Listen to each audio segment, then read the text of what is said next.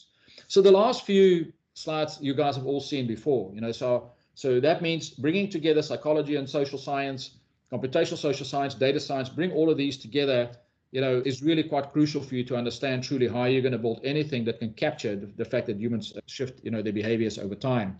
And that means that you want to understand the structural definition of what happens to them. You want to know how once they've engaged, how the way in which they've engaged have changed their world structurally. So that means that at some point a human would have, at a point in time, live in a certain home, work in a certain job, drive a certain car, eat certain kind of food, and for a period of time that will be true. So you want to understand the structural relationships between those elements.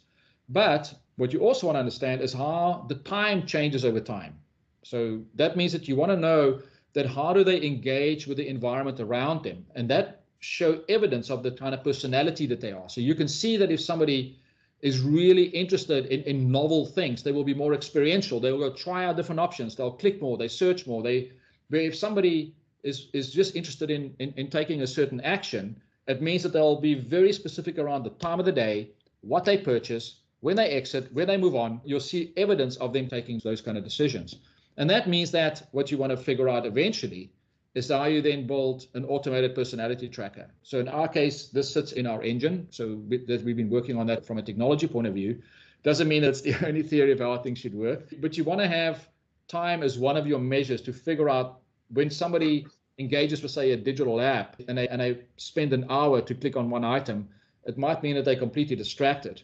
But if somebody is talking to somebody on a phone and they're having a conversation and they keep quiet for a minute after every time that there's a conversation, you know that there's something wrong, or maybe you're not explaining, or there's seconds of wait. And then if somebody keeps on interrupting, say, a call center agent and talking and very excited about something, or they're very upset, you'll be able to quickly figure out what you need to do, because you can track that time differences that are normally, like Daniel was saying, culturally embedded, and you need to figure out how your algorithm then needs to calibrate to that personality within that particular situation that you're trying to solve. And then, the last item is just, what we call reframing, your ability to kind of take all of this thinking that we talked about, put yourself in the future. If you apply some of this and you get benefit from this, would your world be better than if you don't have it there? I think that's really just kind of maybe the final point from me.